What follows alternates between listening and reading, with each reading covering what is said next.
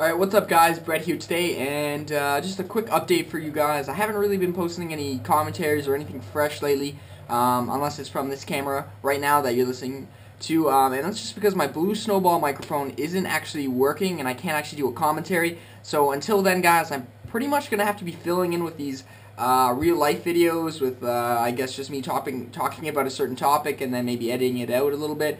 Maybe you guys will enjoy that. So if you have any ideas for any real life videos that I could just talk about, like straight up to you guys, and give you my opinions about them. Maybe something to do with moving out, money problems, or how to manage.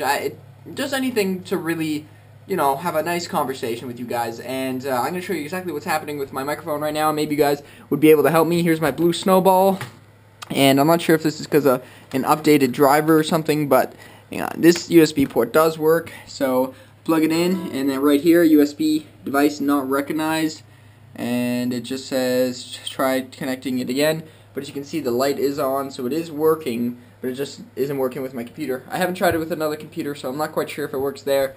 But yeah guys, if you want to see some more real life videos, just give me some topics to talk about. I don't mind doing them, they are fun.